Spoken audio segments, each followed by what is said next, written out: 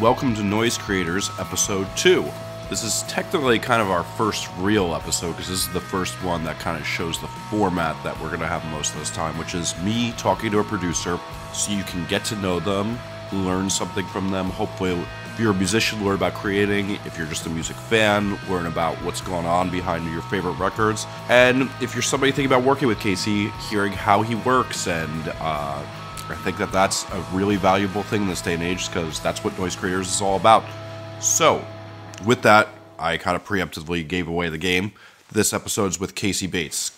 Casey and I are about the exact same age, came up at a very similar time, so we got along very, very well, and I really enjoyed this talk, and it was like kind of awesome because like it felt like we were friends already because it was so easy for him and I to talk, and it's because, as you'll discover, Casey and I have a ton in common.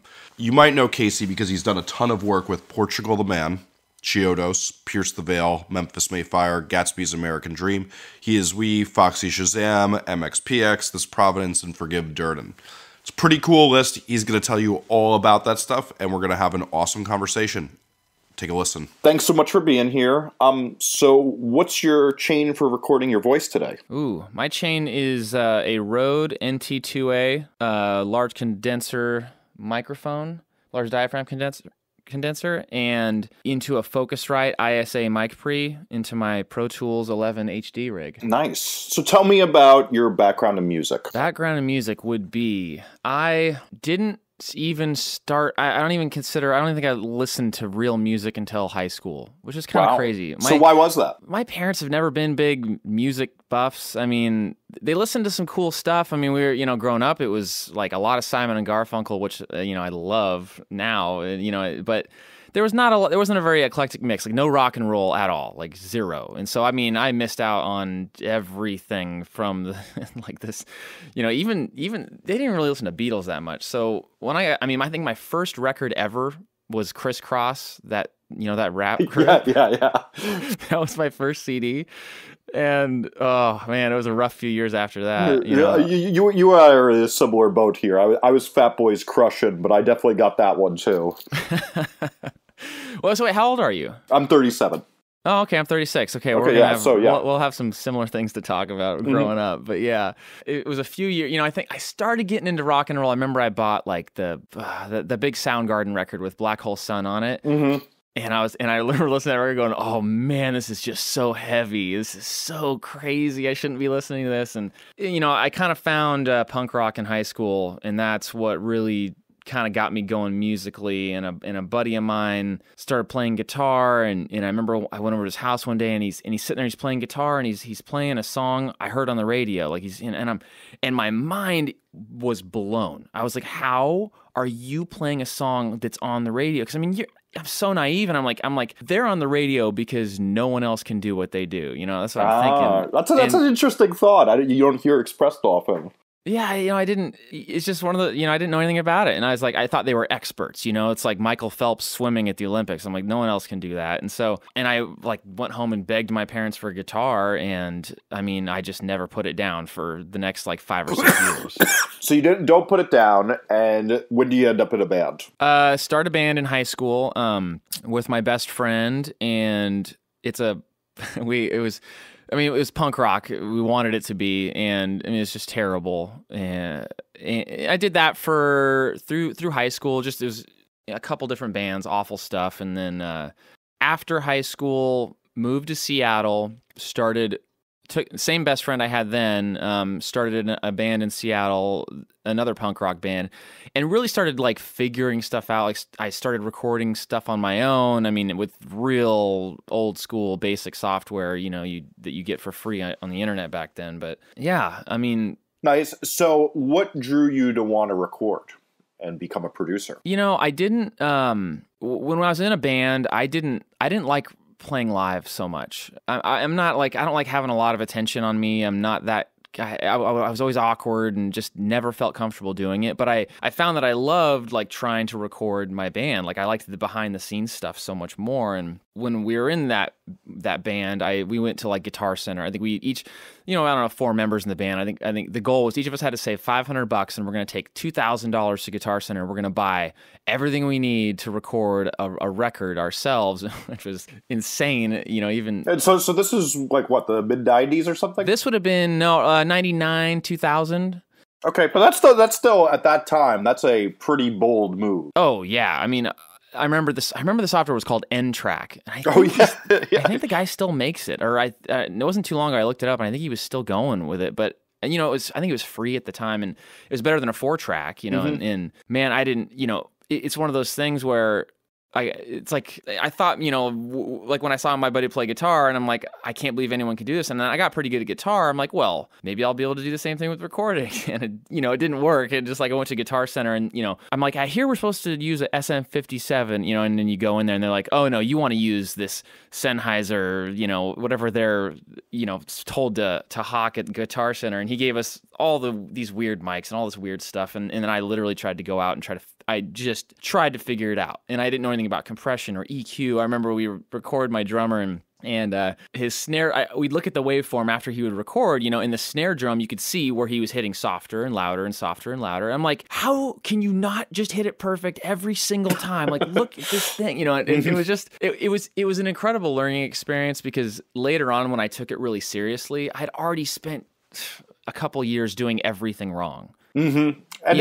But even that basic instinct that you have, like, that's inconsistent. So many people just stare at that and go, oh, well, that's just what drummers do. And you have that instinct to go, we can do this better. And that's very helpful as a producer.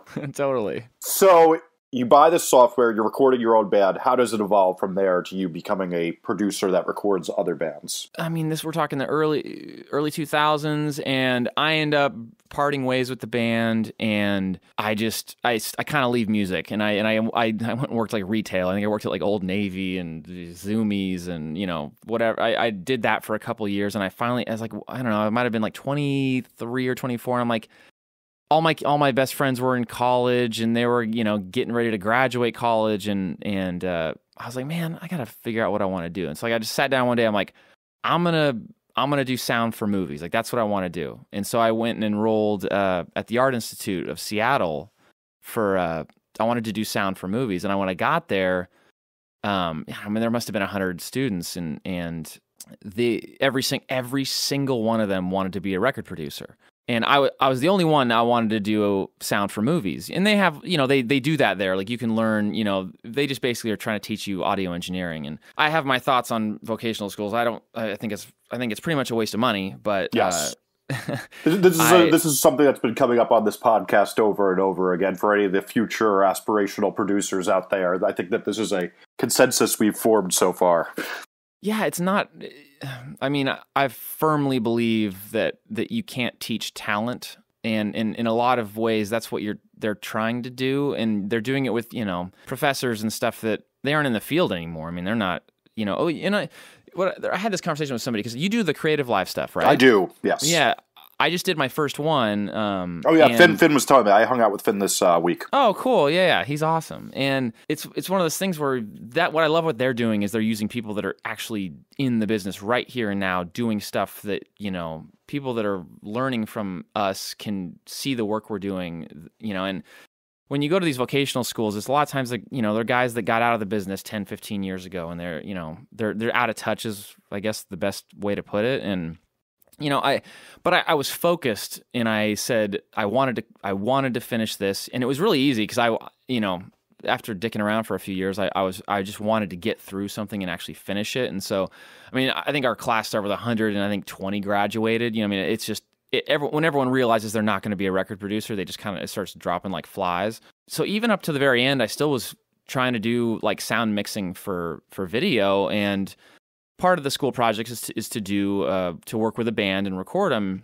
My best friend, the guy that was in high school I learned guitar from and did the band with, well, he had started a band in Seattle called Gatsbys American Dream, and his name's Bobby Darling. And Gatsbys was this signed band that had a couple records under their belt, and at least in the Seattle scene, was doing really well, selling. A lot of kids were coming out to their shows, and I was like, dude, can I use you guys to do this? And he's like, oh, sure, and so I got this band, this actually talented band, to come in and record with, and it came out awesome. Like, it really, I mean, by my standards now, it's not, but I mean, compared to like what everyone else in my class was putting out, and even what my instructors were doing, it was really cool. And I started getting a lot of attention from like other local bands from this one song I did, because I mean, and Gatsby's was so good to me, just like, hyping my name to anyone, like, hey, go record with this guy, and I was ridiculously cheap. I mean, I was free for forever because I just wanted experience. And I honestly just kind of fell into it. And, I mean, I'd always loved music and stuff. And it was just one of those things where it just happened so organically, and just I happened to be in the right place at the right time, and have the skill set, and in the right, I think, mindset to, I wasn't in it to make crazy money, right away. I was just like, I had this idea of like, I'm going to record bands for free. And then if I get booked 3 or 4 weeks out, I'm going to start charging them like $50 a song. And then, I was still booked out 3 or 4 weeks. And then I started charging $100 a song, and kind of just snowballed from there. And this is the funny thing is this is the best advice. Like, my father was a freelancer for his entire career, and he'd always just tell me, he's like, you're too busy, raise your rate. If you're not busy, lower your rate. And you're doing that just kind of naturally. And I think that's what gets people in a freelance field ahead. Absolutely. Totally agree. So you do this song with them, and when do you start feeling like, wow, this is my job, and you're not having to do anything else to subsidize it?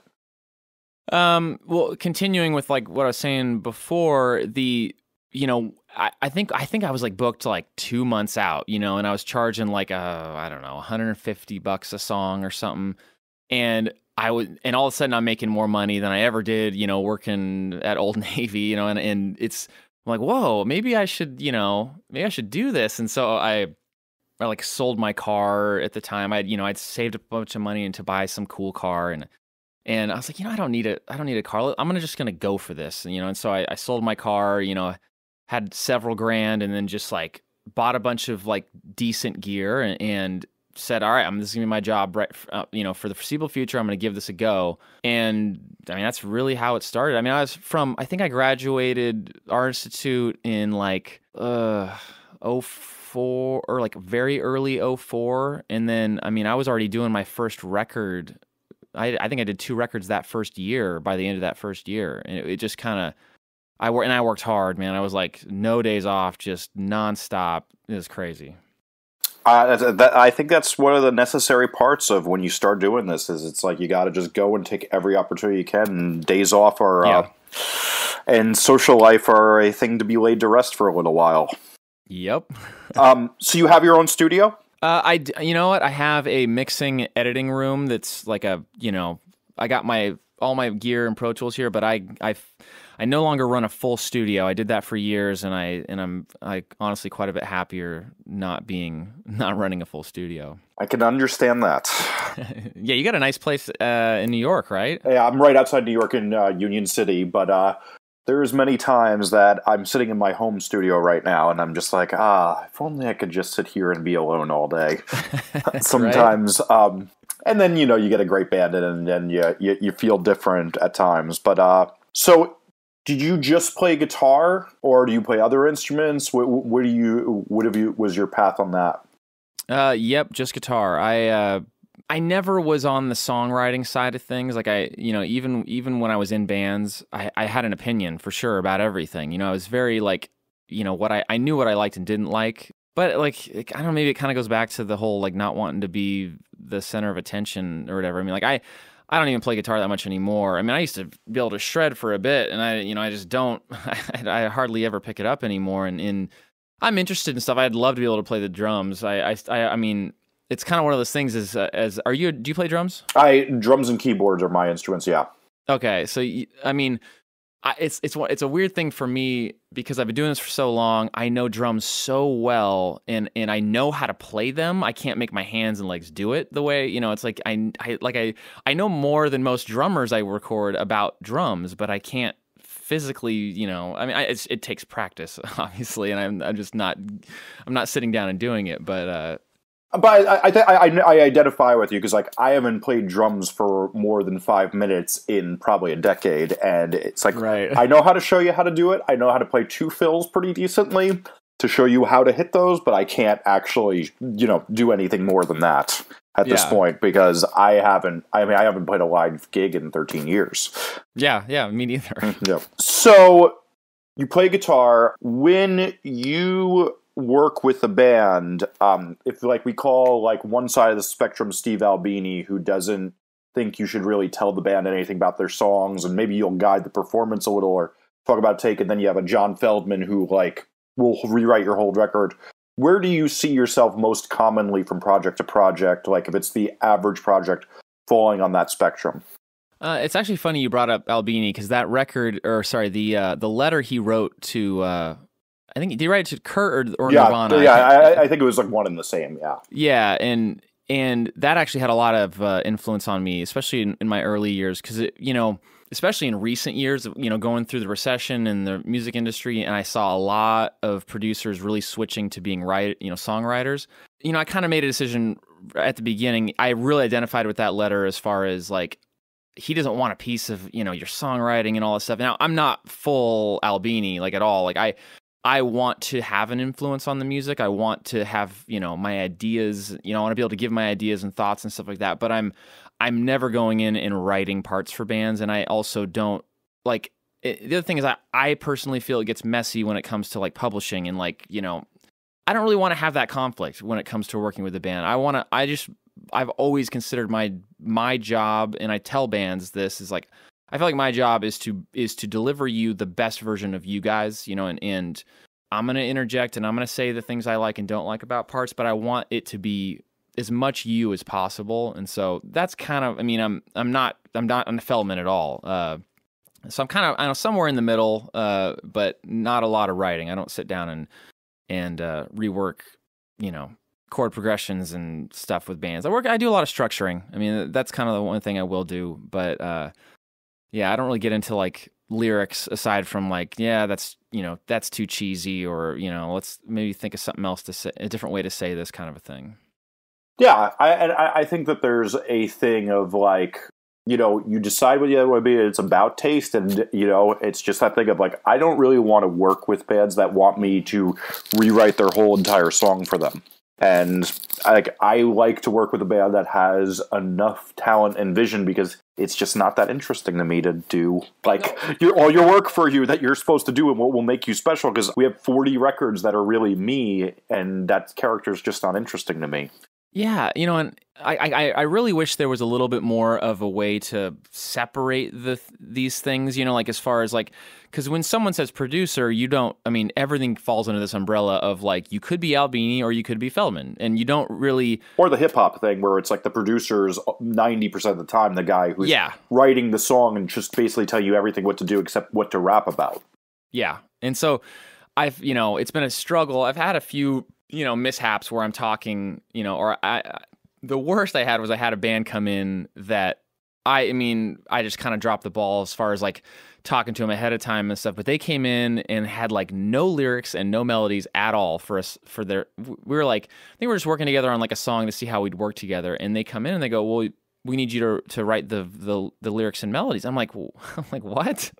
And he's like, well, the last guy we recorded with, he did all the lyrics and melodies for us. I'm like, well, it's that thing of like, well, you're a producer, so you write all our parts. I'm like, I wish there was like a different names, for the. Yeah, I think that's just sadly some bad communication, and really because there's no school bands to go to. Like I always joke about it with like the book I wrote. It's like, I was just trying to solve some things so there's not such like lunacy going around sometimes with this stuff, because that is not what a producer's meant to be. And even when we talk about the hip-hop thing, like there's oftentimes still just the writer, and then the producer gets performances from people and chooses direction and some other ideas. But like, that's rough. Yeah, Yeah. And that's actually like the worst horror story I've heard of that. And I've talked to a lot of people about this. So, oh, that was like one of the most frustrating. I just like, I felt bad, but at the same time I was kind of pissed. I'm like, cause I'm just, whoever they worked with, like, did you such a disservice,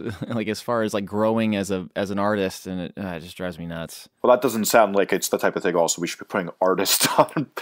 Yeah, right.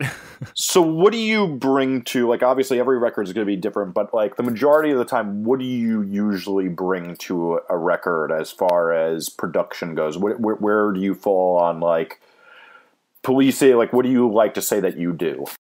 Just following up, it's that thing of I want it to be their thing, but just the best version of them, you know? And I mean, that's in a nutshell, I think, from like the sonic and like song part of it is that, but then the other side of the things is just the process itself.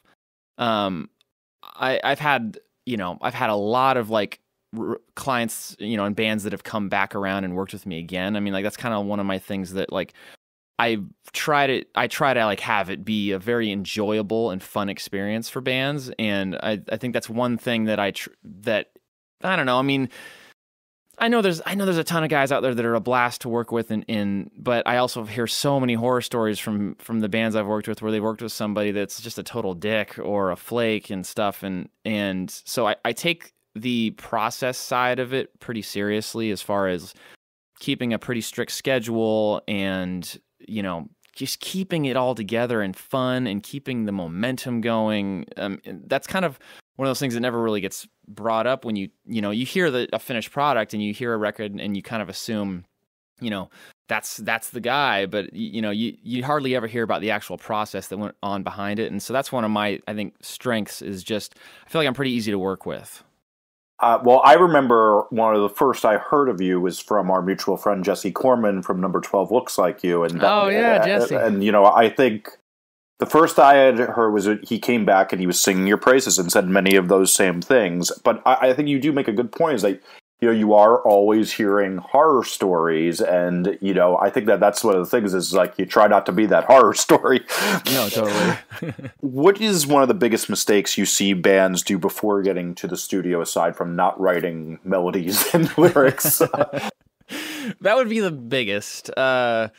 You know, a general lack of being prepared would probably be my number one thing. I've done too many records where I haven't heard a single song or a piece of new music until they are at my front door, you know, and we're about to start doing that record. For whatever reason, you know, there's no amount of like, hey, I need some demos, or they can't get it together enough. And, you know, that kind of work ethic bleeds through a process, and it makes, I mean, my job becomes much tougher, because I'm trying to immediately cut through this BS of, like, you know, the fact that they're not that hardworking and they just kind of, you know, and so I've got to try to elevate it and bring it up real quick and, like, let's get going, let's just do this. And yeah, my number one thing is bands need just to be more prepared when they get in the studio. So I mean, one of the things I often say is every bit of work you do before you get to the recording studio is about 5 to 10 times more important than the work you do when you're there. Yeah.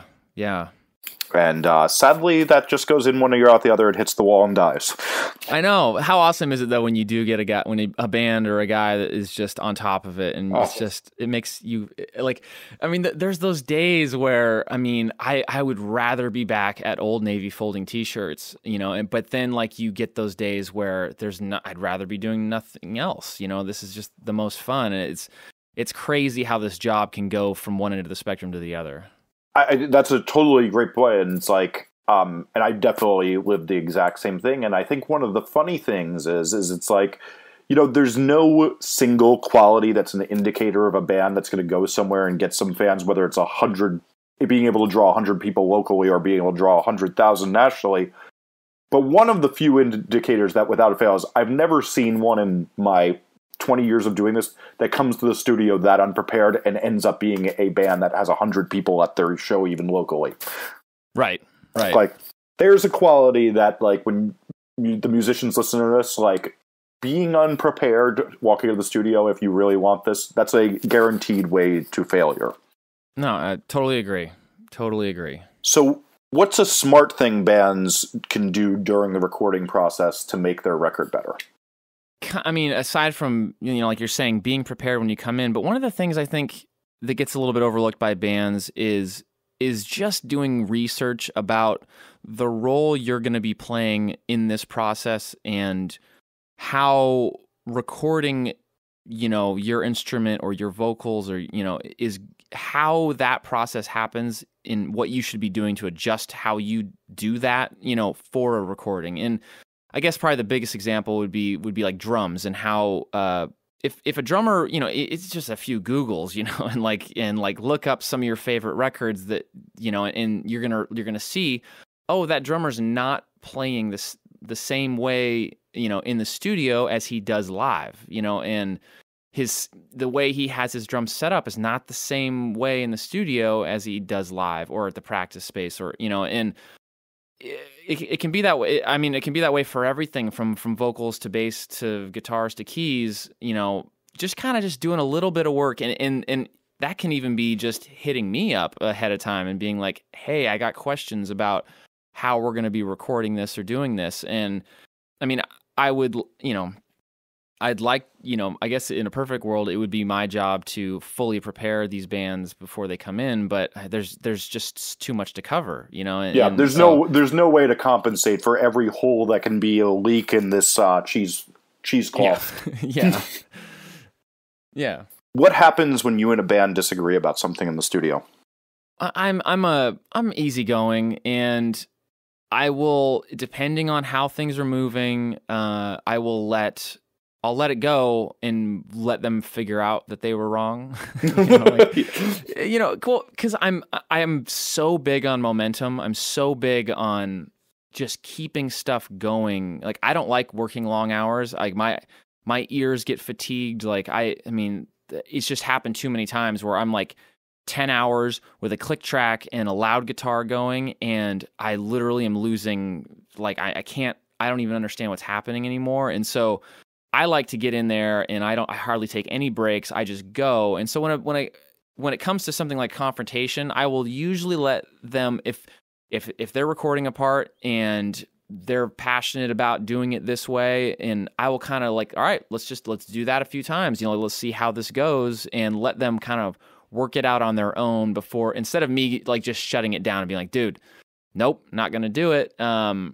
And them getting butthurt and all of a sudden they're a little bit bummed and their idea is not going to come through. And so, but and like, this, our job is to be like, I mean, we're babysitters and kind of psychologists in this weird way. Yes. Of like, there are those, every musician is different in their personality, and so there are those guys where that disagreement needs to be handled as gently as possible and like with just baby hands, and like really let them work it out on their own and figure it out. And then there's the guys that are just like, I literally can be like, that sucks, do something else, and we laugh and we move on to the next thing. And so it's a range of, I guess the real answer to that question is I'm constantly adapting to how to deal with a situation, but the main thing is I try to keep as little friction in that, how I'm dealing with that as possible. No, that's a great answer. And one of the things I really like that you keep touching on is this momentum thing. And can you talk, like, so you talked about one thing, like, where I think that this is actually like a great point to me, is like, I'm totally with you. Like, long hours don't make better records. And anybody I know who's been doing this for more than a few years agrees on that like, there's a certain point where getting new tones and getting performances, you're just going to redo them. But tell me how a band should see momentum and like what you do to keep momentum without it being a 16-hour day where they feel like, I feel like so many bands feel like it's a loss when they don't pull an all-nighter on a record when really it's a gain. No, I'm trying to think of when I like after working my first few years and just like a dog and not having time off, and then realizing that I have no life anymore. Like, I have no time for my girlfriend, and I'm not doing anything else. I'm not thinking about anything else. physically, I'm unhealthy. I'm not, it just, and because you're thinking like, I have to do this, like I have to go this hard. And at some point down that line, I go, you know what? I need, like, I'm running this show. Like if I don't, because when someone hires me to do a record, I'm dictating how much time I'm going to spend on this thing. I mean, you might have X amount of dollars and I can decide I could do this in 2 days, but they're going to be 16-hour days, or I can do it in 4 days and 8 hours a day. I'm all of a sudden a lot more comfortable. I'm not making as much money in a short amount of time, but there's the benefits of, of my own sanity. And so, I when I talk to bands now, I'm pretty upfront about the fact that I like there to be a schedule. I try to, if we're going to be doing like loud stuff, like if we're going to be doing guitars, I really try to stick between like 6 and 8 hours, but it's 6 and 8 hours intense. Like when we are starting, we are going to go, and I'm, if I'm stopping for lunch, it's like less than, I'm going to grab my sandwich, I'm going to eat while we're going to keep going. And it's just like, I want the player to be warmed up and and happy and flowing. And so, I'm losing track of the original question. Well, it was just more how you keep momentum going, but I think this is a great point too, because like, I think, there's also that thing of like, when people hear 8 hours, they think of like cigarette breaks every hour. They think of like an hour for lunch, and they're like, oh my God, how am I going to get the record done? And I do a 10-hour day most of the time. And I eat in front of the computer, and I'm giving you instructions with a mouthful of something in my mouth, and I'm trying to keep it going so we get efficient momentum going, but I also know that humanly possible, your ears don't work well after somewhere around 7 to 8 hours. Yeah. Especially if you're like trying to get new tones. That is the worst. I mean, yeah. I'd say my schedule is probably something along the lines, like I'm an early riser. So like I'll usually get to the studio like 9, and then I will work for, 2 or 3 hours, like maybe cleaning up the day before stuff and kind of prepping for the day, and then have the band, maybe get in around noon, and then we're going for 6 hours. Like just, we're gonna hit it hard, and then all of a sudden, I've got kind of a normal schedule. I can go home to my wife and maybe go to the gym and be sane. And I the other thing is, like, I need to be happy. Like I want to, like, it makes me better at what I do. If I'm not stressed out and I'm not worried about something, and I can, because like one of my favorite things is to like, I'll be working on stuff and I'll mix something down, and then I'll be able to go home and I'll go for a run, and I'll put my, my earbuds in, and I'll listen to what we did, and you almost hear it in a different way. You hear it, outside of that, and you get ideas and you get thoughts. And I mean, that's part of the process for me too, is just like being able to hear it from not this bubble that I'm, in the studio. Yeah. And I think that's like one of the funny things that doesn't get talked about too in records is like, I don't know any producer who hasn't had a rough time and the record hasn't suffered from it. But as much as you can do to minimize that for your producer is more important than almost anything else going on. Like, I don't know anybody who's been doing this for more than a couple years who can't look to a time in the record where they learned a lesson like, I can't go that hard or else my creativity and focus is lacking. Like, it's hard enough to hit the level of concentration we have to hit every day, and that takes an immense amount of practice for most people. But, like, you need to be in a good, healthy place. Mm-hmm. Mm-hmm. Well, it's exactly what you just said. I mean, this job is, there's no daydreaming, like there's no like thinking about other stuff, like there's no, like, you're mentally engaged for that entire period, and it's exhausting. I mean, that's the other side of it, is like, I mean, you can be doing, you could be working a normal job and you're just kind of drifting off and doing other stuff, but man, this there's no time for that. You gotta, there's been a handful of times where I forget to hit stop when I'm recording because I am thinking about something else, but for the most part, you have to be there, and that's, you got to give yourself time to breathe and relax. Yeah. Yeah, and that's human. And oftentimes when I forget to hit stop or I lose myself, it's like, oh, well, that bridge, now that I think about it, maybe it is 8 bars too long. Yeah. And, it's just, it takes a ton of focus. So to switch gears, do amp simulators have a role in your production? Yeah, I mean, I grew up playing guitar, and up until very recently, I've never DI'd. I mean, I shouldn't say never. I have 95% of the time not DI'd guitars because I found I could never get them to sound the way I wanted them to sound. I'm with you, yeah. You grew up drumming. I'm sure you're definitely more in tune with the drumming side of things. I really wish I'd have been a drummer because like I feel like I'm very in tune with guitar tones. Like I know like what I'm looking for, and so up until recently, and I say recently because I got one of the Kemper Profilers. Have you used one of those yet? No, those are fantastic. I've only used it once, but I wanted to part with my money soon after. I mean, I couldn't.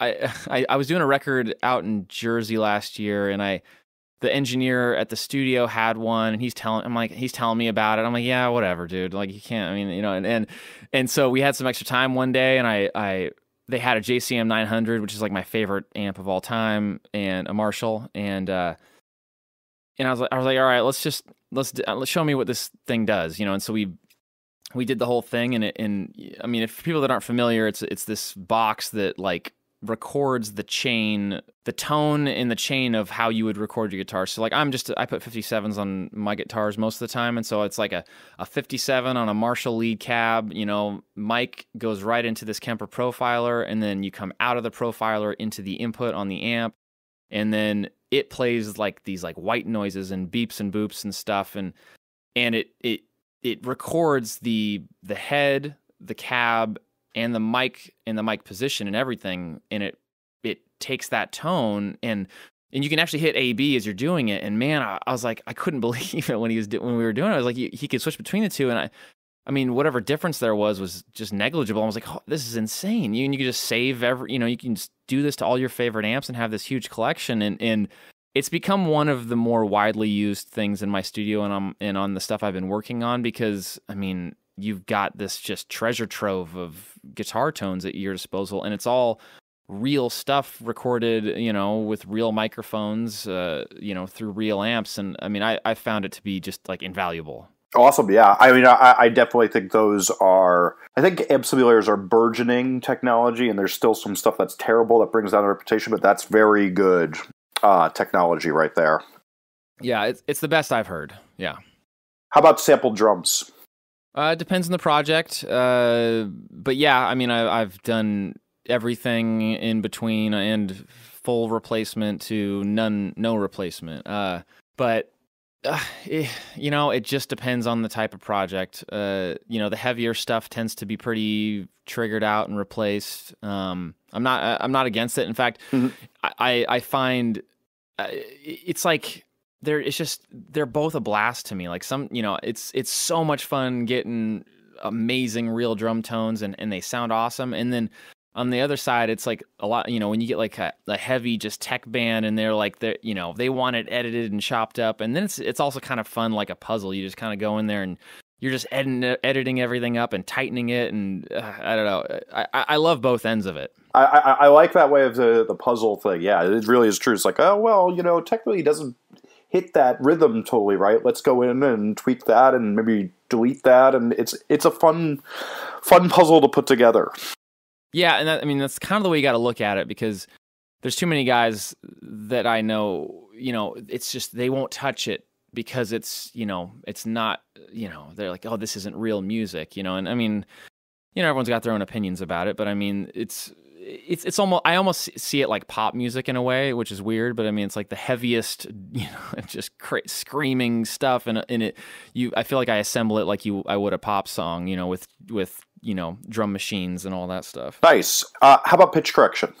Yeah, I mean, I'm not against it. Use it, I mean, pretty frequently. I bounce between Melodyne, Waves Tune, and Auto Tune. I almost have to have all three because I use them all for kind of different things, like depending on the singer and what they're doing.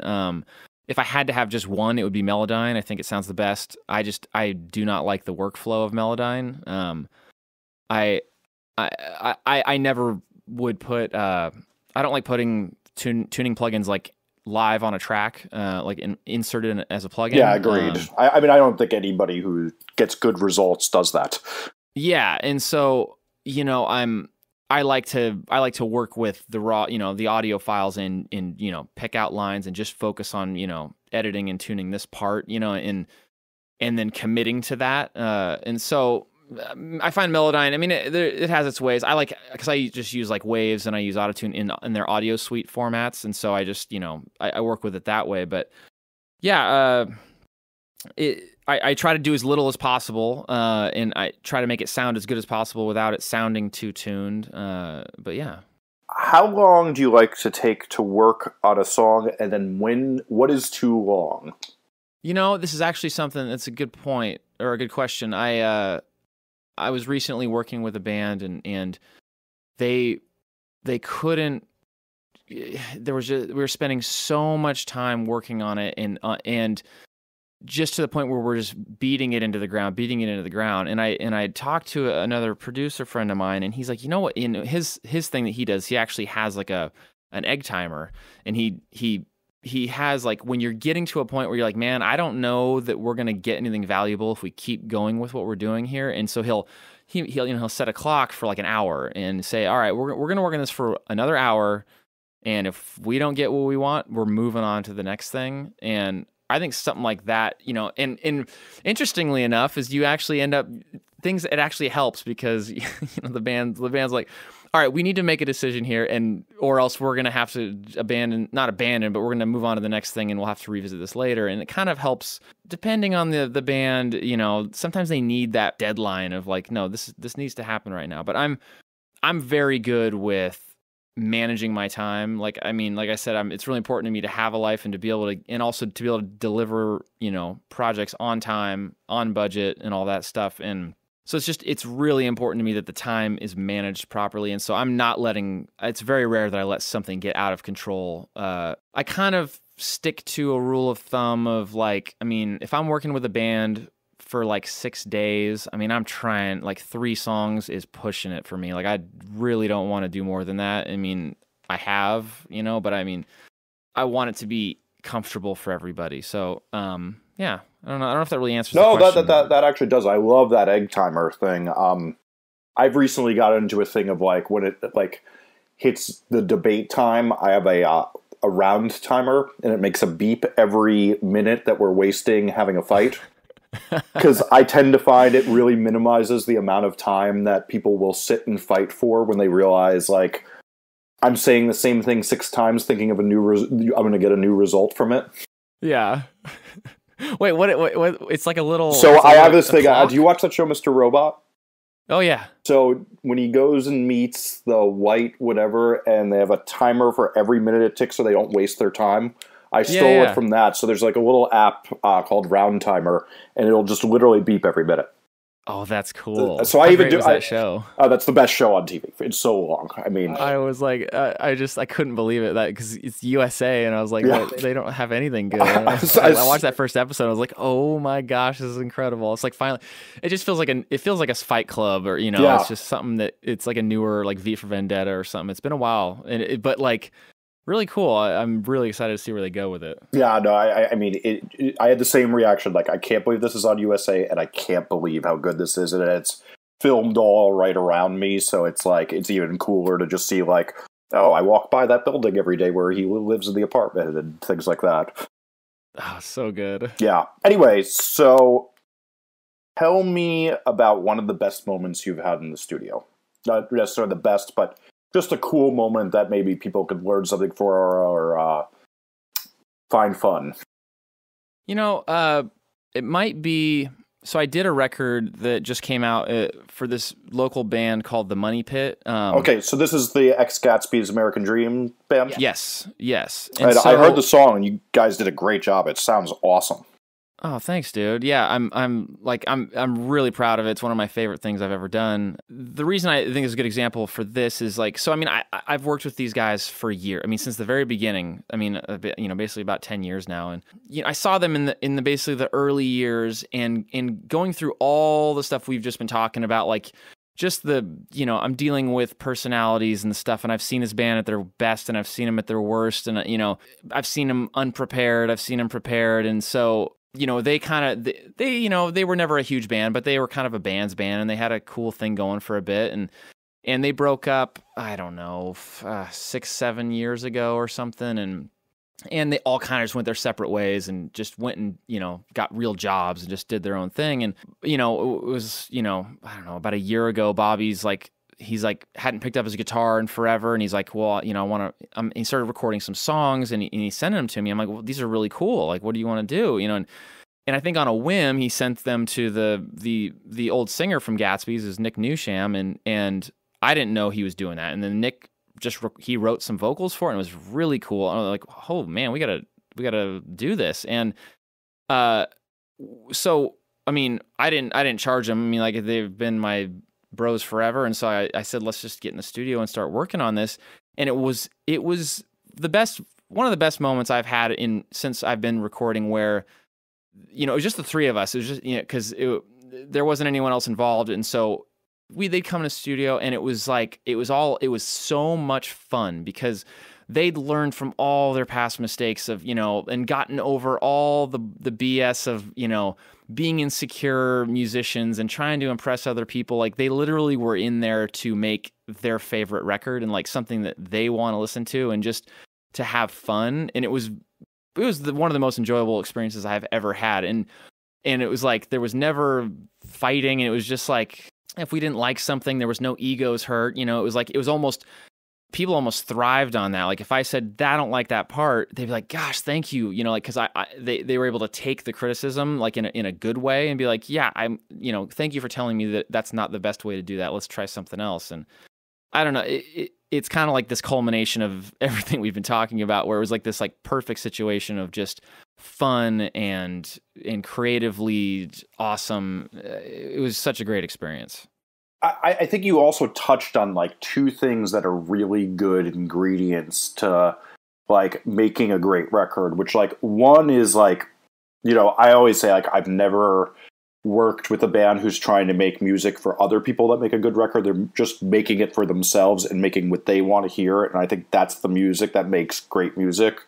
Mm-hmm. And then two, being open and humble and not having to think about outside concerns. Like, there's this really great Rick Rubin quote from the singer, the Dixie Chicks, who I'm not really prone to quoting too often, but like, she said that like the thing Rick Rubin does is he gets you to stop thinking about outside concerns and just think about the most interesting thing you could say to yourself. Like, what would you want to hear and what do you need right now? Exactly. And I was telling you about that podcast I did, and it was with Bobby for the first Gatsby's record I did, and we actually talked a lot about this, where back then you'd say, I don't like that part, and he'd get super butthurt about it and just like, well, that's a really cool part because I wrote it, and versus like now, and it's like you kind of grow up and you go and you almost, we all were kind of jazzed about like tearing the songs apart. Like, yeah, let's make these the best songs possible. Like, I'd be like, dude, let's get rid of that guitar solo thing. Like, that doesn't need to be there.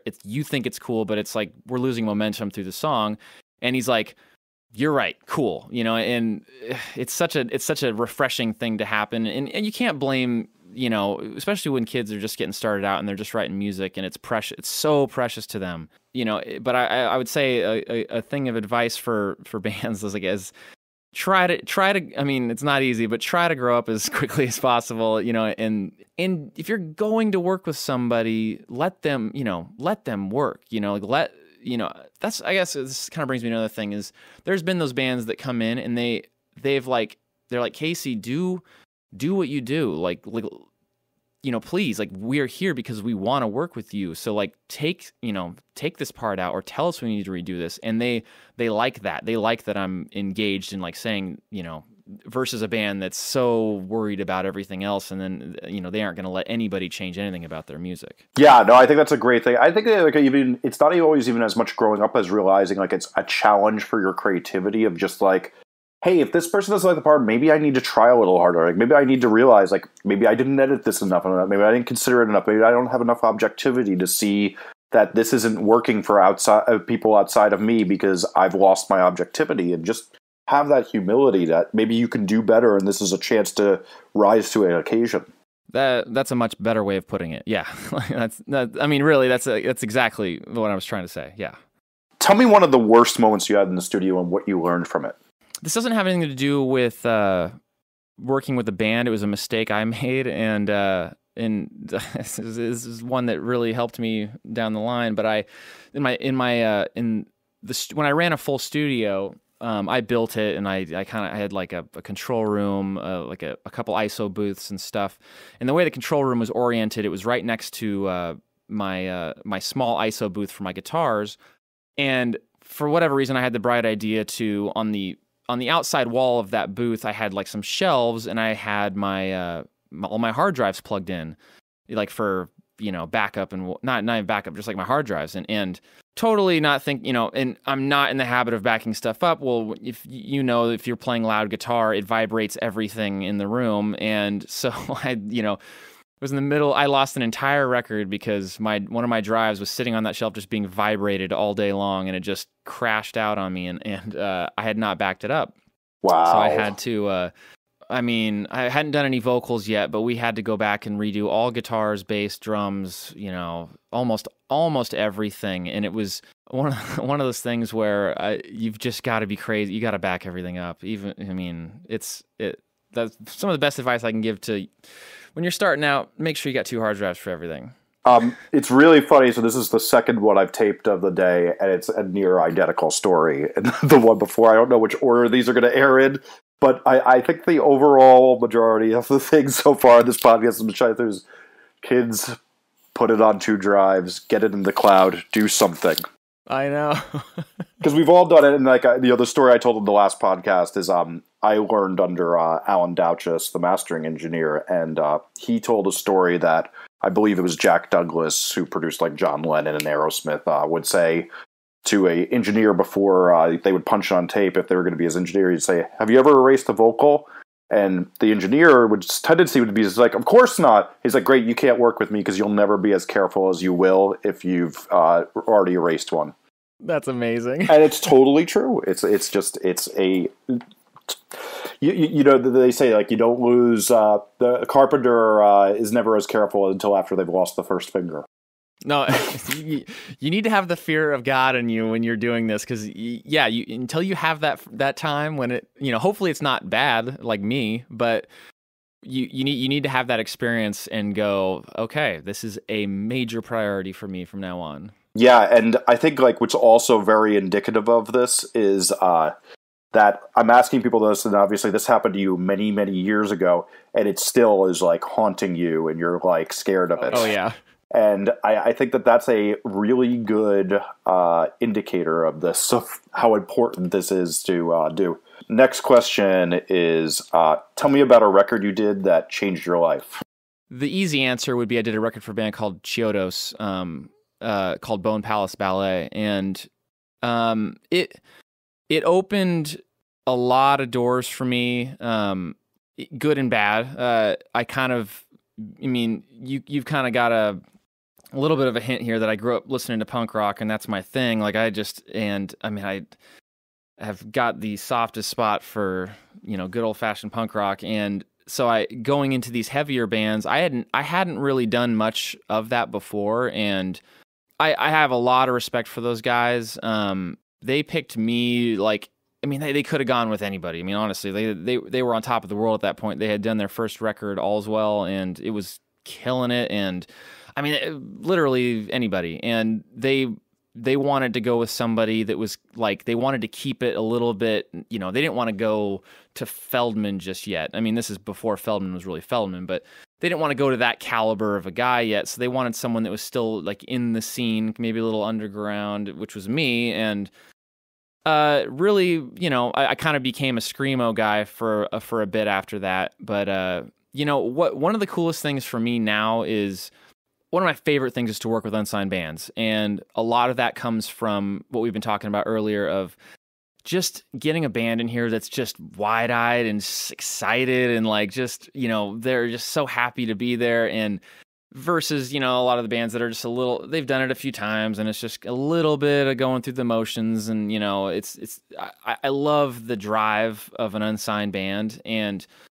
it's cool now because these bands that are coming in are all like, I listened to that Chiodos record in high school, I like, and that's their Blink-182 for me, you know, like they grew up, you know, I know that record wasn't the biggest thing ever, but it was big. No, that was a very ubiquitous record, though, for any teenage angsty musician, for sure.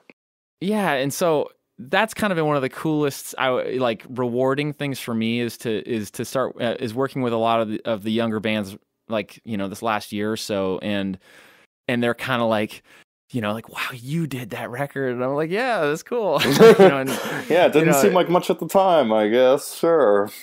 Yeah, so I mean, I definitely think, you know, that's definitely that one, and then the other one that's kind of coming around is I did the first Pierce the Veil record, and those guys are just blowing up right now, which is I could not be happier about for them. Yeah, arguably one of the biggest bands out there.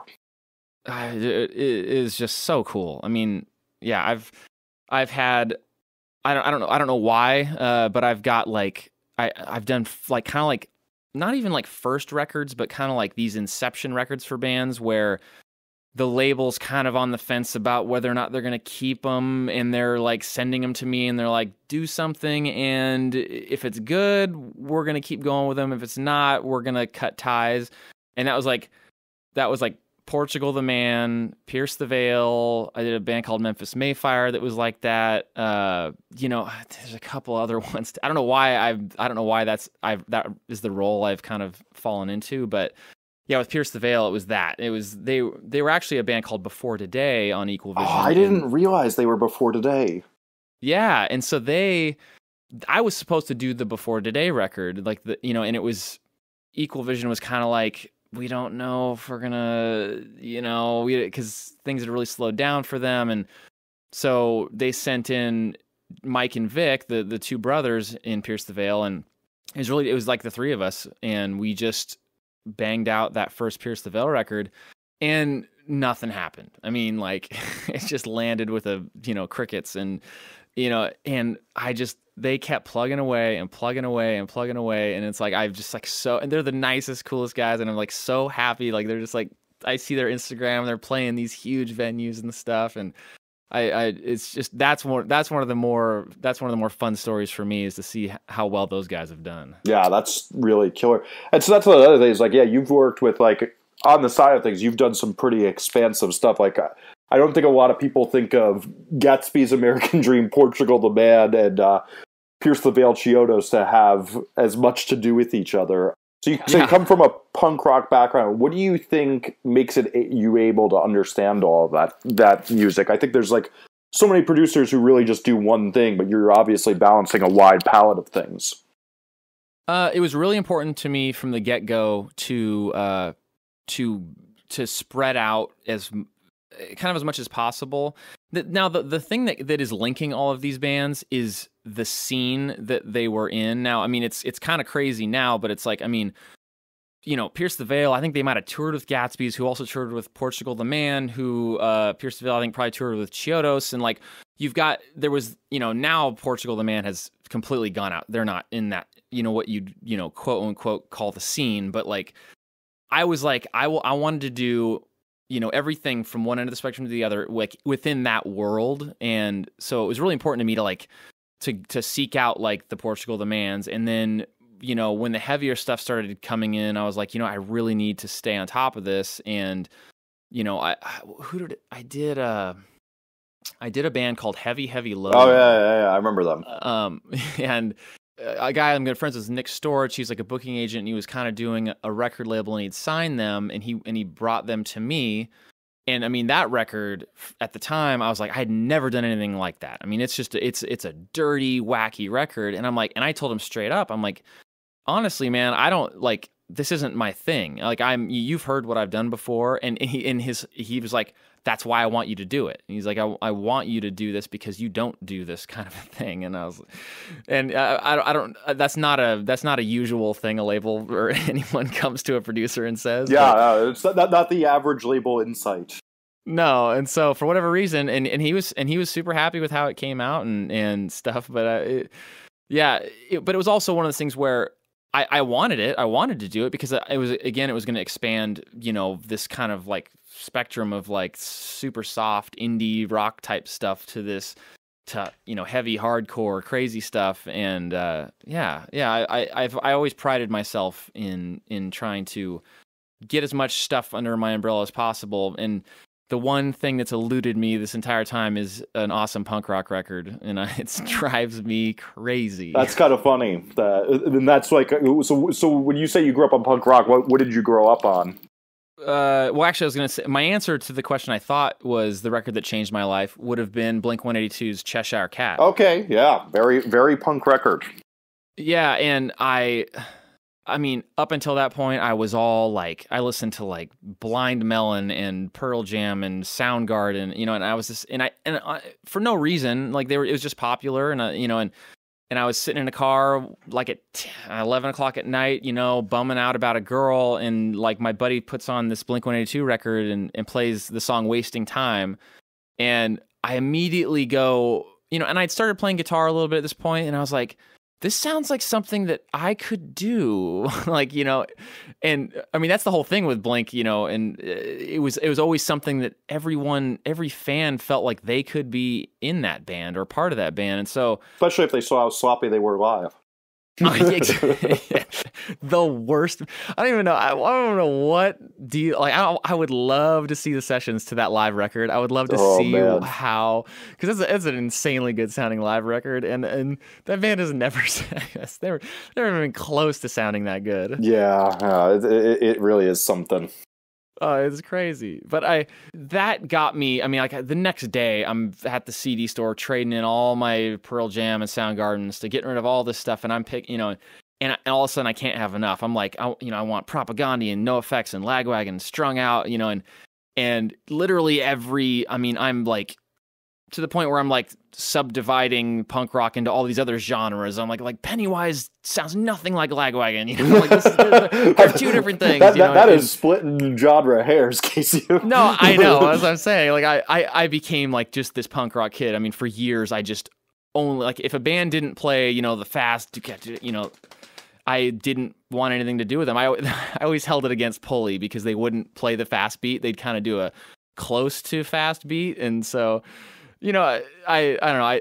But I'm like, I love that music, and it's been the one thing where I'm like, I actually had a band. They were pretty cool, and I don't know, like 2 months ago or something, and I got them on the phone, and I'm like, guys, I know this music. Let me do it. And they're kind of like, you did Chiodos, and I'm like, oh, they're like holding it come against on. you. Yeah.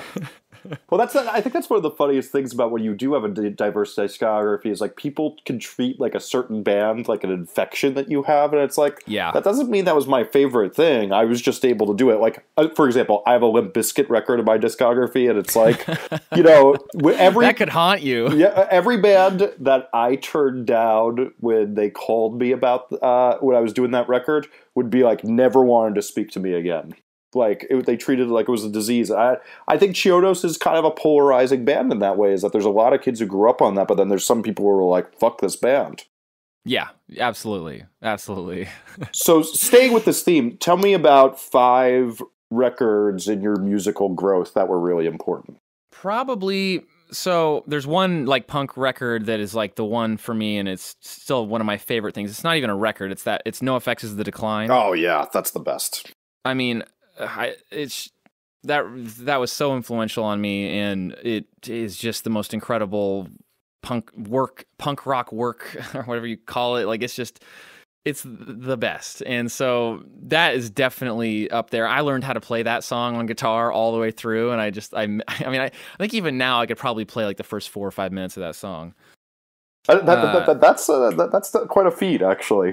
I'd say Blink-182's Dude Ranch was probably, I mean, I probably saw Blink 3 or 4 times before Dude Ranch even came out. Like, I was that into that band before even that record, and that was one of those first. It's kind of like how I was saying with Pierce the Veil. It's like I woke up one morning and Damn It was on the radio, and I was the happiest. I couldn't believe it. I was like this little band that was like my favorite band in high school, and all of a sudden, you know, and I think that record's insanely good. And then kind of slowly coming out of my punk rock world, I would say Saves the Days Through Being Cool was the subtle transition from, you know, and it was kind of along with them at the same time too, of like slowing it down a little bit and not having the punk beat going the entire time. And I mean, Saves the Day is probably my favorite band. I saw you worked on Sound the Alarm, yeah, right? yeah. And I grew up with those guys, so.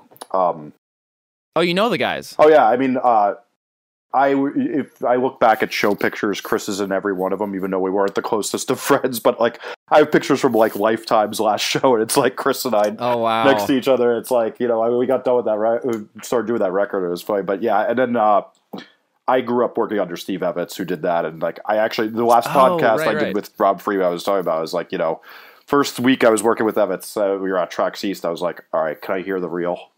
And like just sat there hitting solo on like every track on that record, being like, "Oh my god, that's awesome!" Yeah, I'd be like, "How did you get a JCM 2000 to sound that good?"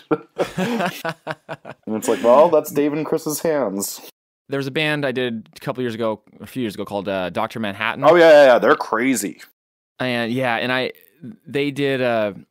It was actually like I'm pretty tough when it comes to music. Like I have a hard time finding good stuff. I like new stuff. And, I agree with you. Same problem. Yeah, and it was actually Bobby from Gatsbys. He sends me this song called Big Chomper, and it was the title track off of Dr. Manhattan's first record. And he sends me this song just out of the blue one day, and I turn it on, and I'm just like, oh my gosh! I'm like, what is this? And I found the producer's email. I'm like, dude, this is awesome. I was like, you did an incredible job. Like, I got to the band. I'm like, I love this record. And they're like, well, actually, we're trying to remix this record right now because the label doesn't like how it sounds. And I'm like, give me a song. I know exactly what to do. And they gave me a song. And they'd been through like 10 different mixers. And I did the song. And they're like, that's exactly what we wanted. I'm like, I know. It's like, this is exactly, it's like, this is what you guys should sound like. So I kind of formed this relationship with the band. I mixed their first record, and then Saves the Day picked them up and started touring with them. And so Chris became good friends with the band. And when it came time to do their next record, I co-produced it with Chris. Oh, wow. I didn't realize that. Yeah, and so Chris came up to Seattle, I think we spent like 2 or 3 weeks, and the band came up, and we all stayed at my house, and we did Dr. Manhattan's second record together, and it was a trip because I mean, like you see, I mean, like I was a huge Saves the Day fan. I mean, like I'm, In Reverie is incredible. Like I love that record, and everyone hated that record, but it was one of those cool things where I'm like, I would have never, dreamed of getting to work with a guy like Chris, and he's a sweetheart. He's a cool guy. Best dude. So then, kind of coming out of that, the band that really transitioned me from punk into like everything else was a band called Phantom Planet. Oh yeah, those records are great. Yeah, and it was that record that had the song California on it. Yeah, but I'd been listening. That record was out for a long time before it got on the OC and became that thing that it was. But it was the record after that, their self-titled record. The one they did with Dave Fridman? I believe so. Yeah, that record is really crazy. It is. It might be my favorite production of all time. Like, it's probably influenced me more than just about any other production. And I just loved. I think that record's almost flawless. Like, it's just. It's the dirtiest, loudest sounding record. I mean, like you should pop that on sometime and see how. I'm going to do it after we're done. To be honest with you, it is the loudest record you've ever heard, and I mean, just because it fits with the theme of like everything is distorted and stuff. But that band kind of brought me out of my punk rock haze and into the world of, because the record before that is pretty diverse. Like there's some softer songs and a little heavier songs and stuff, and I loved them all. And then, but they're self-titled. It's all just dirty rock and nuts. And then that got me into like kind of like my two favorite bands now, which is the Killers and the Strokes. And probably my favorite record of all time is Killer Sam's Town. Yeah, well, that's a great record. I mean, I didn't like that band on their first record, the one that blew up and everyone loved. And I remembered before Sam's Town came out, Brandon Flowers had posted or said something along the lines of like, "This is the best record in the last 20 years."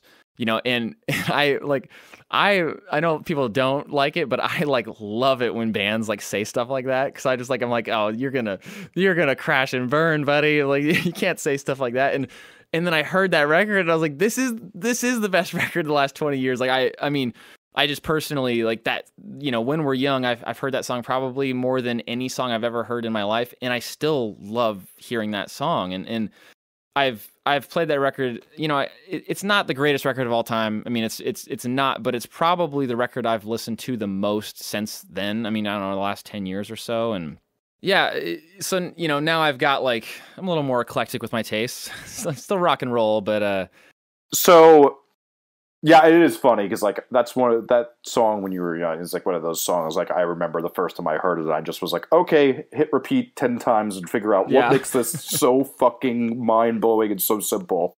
Well, I still can't figure it out. I'm like, how have I never gotten tired of that song? I don't know. Yeah, the melodic sense that they had for that moment was just impeccable. I love the first record too. That's a record I like always go back to. But so what is a perfect record?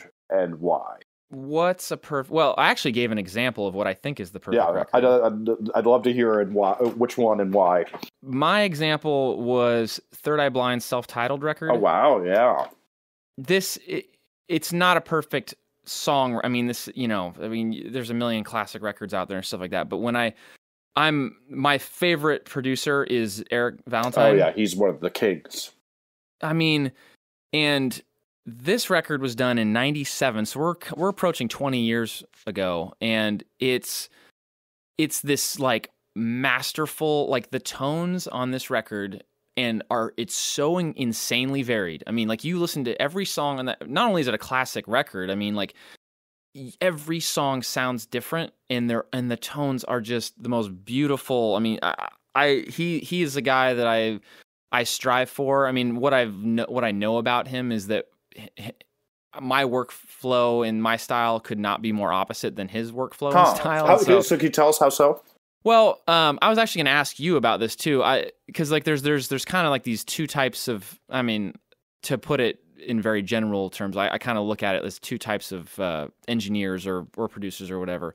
In that there's the audiophile types and then there's the non-audiophile types, and or gear guys, I guess. Mm-hmm. Like I'm the anti-gear guy. Like I like stuff simple, and going into an old recording studio with a Neve from the 1970s where they're pretty sure half the channels are working properly, and the 1176 in the rack, it had a buzz last week and we think it's, I really don't like, even going way back to what we're talking about, like momentum and stuff. Like when you're in the studio, I want stuff to be able to work. I like my setups to be real quick. And so I really embraced the simple side of things. Whereas like, I mean, I know there's like, Eric is just this audiophile guru with, he's making his own gear and own like, console. Yeah, and going so far as to like when he mics up a drum kit, he's running a 10-foot mic cable into a mic pre that's in the drum room so that there's not a long line. But like he's just cutting down at every possible area and stuff. So I was going to ask you, are you more on the side of the gear guy, or the simple side? So this is funny. Is I was the worst. Funny enough, I used to have parts of the Fleetwood Mac Rumors console. And I spent so you were hardcore. Oh my god, like I was so bad circa 2001 to like 4. And I actually sold Eric Valentine those strips after I got done with them. And I went the total opposite. Is I hit this thing where, and I believe this very much so, is that knowing your gear is just like playing a guitar. Is that I did this band from Belgium, and they had done a record in a studio that literally had a Neve 1073 rack and a full SSL 4000G. And it sounded worse than everything my interns have ever recorded when they show me their resume. And they spent like 60 days recording, and they came in, and I know my gear, and I do not, I have a million amps, million guitars, million drums, but we have just enough mic pre's to do 20 channels, and we have I probably have 8 compressors, and I could have all this stuff if I want to, but I don't, because I find it take it very seriously that I know every bit of my gear inside and out, and then just like you said, and that it works every fucking day, and I don't lose the take, and I don't have to think about, I don't want to think about the million creative options I don't want option paralysis. I just want to think about the song and think about the performance and how we make something compelling. I was kind of hoping we were going to talk about this because it's really cool to hear you say that, because like that is exactly where the realization that I came to, where it's like, I want to know, like, rather than having everything and thinking that, if I get that, it's going to make, that's going to take me to the next level, or that, and that's, focusing on the good stuff that you have and learning it inside out, knowing how it really works. And, I cannot stress that enough. And it's kind of my mantra when I talk to other, people that are learning how to record. I'm like, you know what? An SM57 has been used on, it's not the most expensive mic. It's not the cheapest mic, but it's been used a million times to get great guitar tones. You don't need to overthink it at this point. It really is true. That's the same thing I use too. It's two SM57s. It's the same thing I've been using ever since I had that realization and stopped using crazy mics on guitars. Yeah, and this is the example I like to give is, how that 57 is supposed to sound, and and you're probably running it. A lot of times you might be running it through the same mic pre-chain. Yeah, some sort of 1073. Yeah, and so that when the guitars aren't sounding good, that it's not that. And that's such a huge part of the process. It's like you can take that out the window and you can go, all right, let's look at this amp, let's look at the player, let's look at the guitar, let's look at the other factors that are causing this to not sound good. And if you can take that mentality and apply it to the entire process, like throughout, you're gonna become an instantly better engineer, because I can't stress that enough. This is amazing advice. Yeah, you're putting it very well. Is that what you have when you know a certain chain and you're not in this constant experimentation? Is that you're just like, hey, that's not working. Okay, I have a Telecaster over here. That you have a Telecaster. Let me hear how this amp sounds with my Telecaster. Then I'm going to know if it's your guitar that's the problem. And yes, if we're putting a Rode NT2 on the guitar cab, that's not what I do every day, but I may do it on a one weird day a year. I'm going to know that maybe it's the NT2 if I just put up the 57 if there's a problem. Yes. And here's a funny thing about me as far as I've taken this, and that like I probably for the last, since, I don't know, maybe like last 8 years or so, on almost every single thing I've done, I've used this Rode NT2A into a Focusrite ISA mic pre into Pro Tools for every vocalist I've done. Mm-hmm.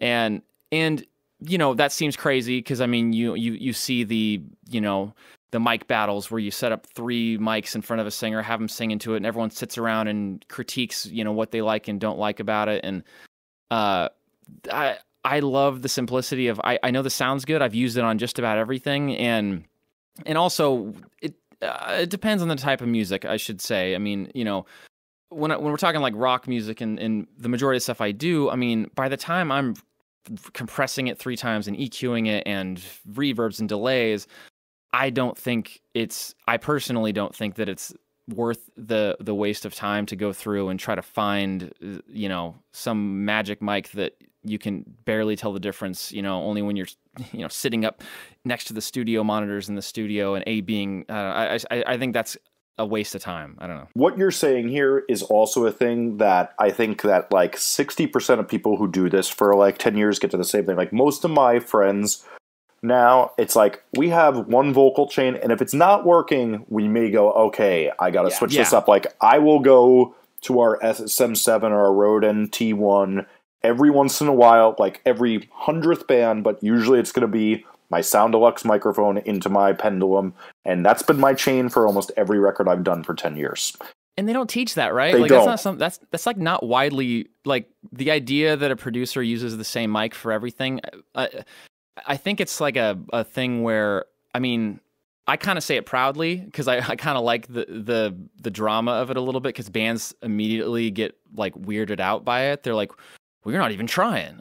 Like, well, I'm like, no, like I know it. That's the thing, is like I know how this is supposed to sound. And it's like, and that is so much more valuable than, spending all this time trying to come up with something to appease your, thoughts of how it's you envisioned or you think you've heard things go. And it's just so interesting. Like simple. We sadly have a gear industrial complex of a bunch of guys who don't do work, sitting on message boards all day, talking about how they have this expansive thing and how they take pictures of their studio all day because they're not working. And the fact of the matter is, you have a discography that shows results, not reasons. And, you know, at the end of the day, it's like, there's a like funny saying I like to say that's probably not the best for public consumption all the time, but it's like the end justifies the means. And I know it's a Hitler quote, but in recording, no one cares how you got there. Like, I always look back to that Rage Against the Machine first record where it's like, this is all natural sounds, there's no sampling, there's no record scratching. 95% of people don't give a fuck about that disclaimer. They just care if they feel the music. And the reason that record worked was not because of this aesthetic they had, it's because people felt it.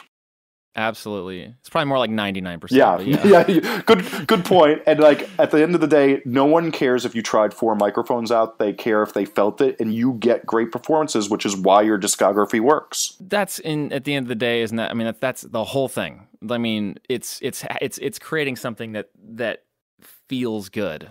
I mean, I just did that creative live class, and it was actually an example of mixing one of those Money Pit songs we were talking about earlier. And I was trying to explain, I mean, like, it's a tough thing, you know, explaining taste wise, like why you do things. But like for me, most stuff the reason I do things is for the feel of it, and not so much, and in a weird way, it's not so much the sonics of the whole thing, like what I'm hearing. It's like, how does it feel with everything else going on? Like, I got no real, that's not a good way to explain it, but like, that's the only way I know how. What you're saying is what everybody who does great work says. And like, this is why you're being interviewed right now, is because you know well enough to let your emotions guide you. And the reason that most of these people on the message boards never get an interview with them anywhere is they're thinking about the gear and how much did I pay for this, and did I try the most expensive thing versus this, instead of just, how does this fucking feel? Yeah. Yeah, and you're losing. I touched on it in the class a little bit, where, you know, when I first got started, I'd be like, I'd solo a hi-hat track and just spend hours like agonizing over the EQ of a stupid hi-hat, you know, and then whereas now it's like I don't even think about it. I put it in there, and if it feels right, I'm like, cool, move on, you know. And it's just, don't overthink stuff. That's the other thing. Yeah, granted, I think there is a difference between like when you get to a more advanced level, like where we are in our careers, and when you're young. I think you do need to do that to learn how to do things, because you don't know how to get the good sounds in those hours spent when you're young doing it. But there also comes a time like that doesn't need to be the part of your process every day. Like, you know, when I first started working for Steve Evans or Ross Robinson, seeing how fast they could do some things, I was like, I had that tendency. I'm like, do they just not care? And no, it's that they know how to get results fast, and when it's working, they can move on. Absolutely. Good example. What I know you were saying that you have the same thing as me, that it's like, you know, there's not a lot that inspires you these days, but what is something recently that musically that has inspired you? So there's a band that just came out in Equal Vision called Better Off. Oh, I love that record. You know, and I swear, the weirdest thing, but I swear that artwork makes me like that record more. That's funny. Like, for the listener, it's a gigantic peanut butter sandwich. Well, it's just so striking. I don't know. I immediately I immediately liked the band without even hearing it. I was like, that's so cool. Like, it's just like the least like seen cover art or thing. I don't even know what you know. It doesn't even seem to really fit with the band, I don't even think, but it's just. Well, they have a good sense of humor on social media. And man, the record's so good. I just like listen to it in you know, in the best way possible. It reminds me of about 10 years ago. I don't know, you know, the production of it, the songs, like. It's just it's been a fun record to listen to, and it's one of the like it literally is one of the like I don't even know, like the last year or so that I've already played that record more than just about any other record. Wow, yeah, that's a great record. What about you? Maybe I can find something cool to listen to. What are you listening to? Wow, what am I? Well, you know, the funny thing is I'm listening to that record. I recently I listened to a lot of the new Frank Turner record. I think that's a really listen to that. And then my top one for the most recent years is the 1975. Oh yeah, I've been listening to that for 2 years more than any other record. So that's it for rock. I also listen to lots of really bad dance music at times because you ever listen to a record because you're like, I don't know how to do this? Oh, all the time. Yeah, and that's like what dance music always is for me, is it's like, I know how to get most sounds in rock, but I don't know how to get every sound I hear in dance music. I mean, there's records where I'm like, I will listen to a bad record because I like the production, and then vice versa. There's actually like good records that I can't listen to because of how they sound. Yeah, I always joke those are laptop records because then I won't pay attention to the recording. Yeah, exactly. I love that 1975 record, man. That's awesome. What do you think of that new song they just released? It's like too David Bowie, too InXS for me. I just heard it for the first time this morning. Okay, I was like, this is. It's not really. It doesn't. It's not striking me the way that last record is. That's for sure. But yeah, we'll see. I'll wait, because honestly, they are another one. Like, I think we actually touched on this. Like, there's so many times I hear a band and I'm like, and then they become my favorite band. When I first heard Sex, I was like, this is really fucking cheesy, dude. Like, it's as cheesy as a Third Eye Blind record. Yeah. So the last question is, tell me about what you've been working on lately, and tell us about some of the projects that what you've been doing in them. So the Money Pit was the last thing that I did that just came out. So happy with that. It's not like they're not gonna like hit the road and start touring. It's more of just like a passion project kind of a thing, and so it's just cool to have, and it's actually one of my favorite records. Just like, I mean, I didn't, it's kind of one of those things too, where because I'm not writing with bands, like I get to listen to them like a fan. And so I absolutely love it. And then most of, like May through August. So May, June, July, like almost 4 months I spent working with Portugal The Man on their new record. Oh, wow. That's pretty cool. Yeah. And it's, so the beginning of the year was just a lot of, I was working with a lot of unsigned bands, some cool stuff. And then Portugal came around, and I've been with them since, like I said, they were that band, like the label sent them to me and they're like, we don't think we're going to keep these guys, but if you do a cool song, maybe we will. And that's literally how it started with them. And so, I did their first 2 records, and it was like what I was saying, I'm like, I just kind of like, after I did those first 2 records, I'm like, you guys did good by me. You came back into the second one, and go on, mm-hmm. Do your own thing. And they've included me in just about every record in some capacity, like having me come in and co-produce for a part, or, help work on this or that. And that's kind of like what this was. I'm not like the full on producer of their new record. They're on I think Atlantic, and, they've got really cool people that they're working with, but we've always had just kind of a cool relationship. And so I just they needed a place to write, so they came up to Seattle, and we kind of bounced around a couple different studios up here for several weeks, and then went down to California and Hollywood and worked on, just kept plugging away and writing, and just is more or less like an insane pre-production kind of a thing. And so we did that. I did that pretty, that kind of felt like it took up my entire year, and they're gonna, I think, go on and finish the record here shortly. We'll see. I might go back in there with them for a little bit, but I don't know. But that's kind of been it. It just took up all my time, so I'm kind of like relaxing right now. That sounds like the type of big project that rarely gets done these days, but they're a band with as ambitious means to be able to do something like that. Well, I've never. Yeah, exactly. I haven't been involved in a project where a band is afforded several months to dick around in the studio. So it was very, very eye-opening and but fun and interesting. The coolest guys, like, it just one of the bands that I like. They kind of like the pay it forward thing. I mean, like, if they've ever had any help from anyone through the years growing up, like, they will go out of their way to help that person, or it's been really cool being friends with those guys. Yeah, that's awesome. So lastly, you're doing a podcast. Can you tell the listeners about what your podcast is? Yeah, so I did. I got one episode in. It's not out yet. It's going to be out. I don't know, probably within the week. Okay, so they'll be out by the time people won't hear this for a few weeks. So. Oh, okay. So yeah, I have a podcast. I don't think we have a name yet. I think it's probably just going to be like the Casey Bates podcast, as clever as that is. Wait, what's the? Yeah, I've had the hardest time. Like, they wanted me to come up with some sort of riff on Bates Motel or something. But I'm like, I don't know if that's the way to go. It's better for Googleability anyway if it's just your name. Like, because what are people going to say? They're going to be like, "Oh, Casey Bates has a cool podcast. He did an episode with this," and then they're going to go, Oh, cool. What's the dumb name for it? It's called, you know, I mean, I'm not going to make the schoolyard master puns for you there, but, you know. I know, believe me. I've heard them all. Yes, I'm sure. So it's going to be a podcast.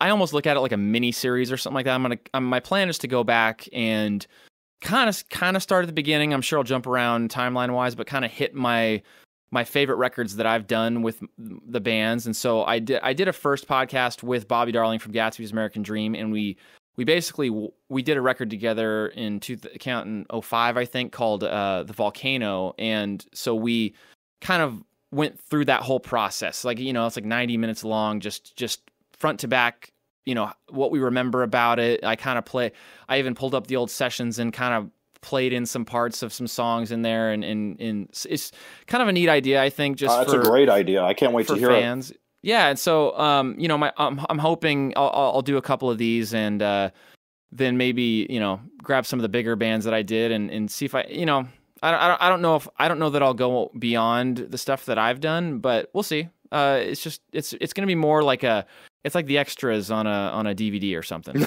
Nice. Yeah. That's very cool. Well, thanks so much for doing this, dude. I think this was an awesome conversation that Dude, likewise. This was a blast. Yeah.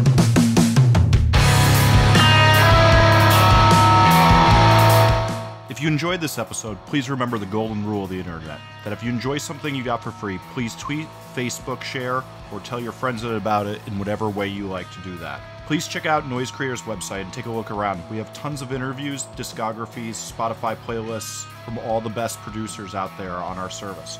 If you're unsure about who your band should work with, we can help you get the best producer fit for your record. To keep up with us, follow @Noise Creators on Twitter, Instagram, SoundCloud, Tumblr, or Facebook. This podcast can also be found wherever podcasts are found, including iTunes and Stitcher. I'm your host, Jesse Cannon. I can be found on Twitter @JesseCannon or @jessecannon.com. Again, please help spread the word about this podcast and what Noise Creators does so we can keep this going.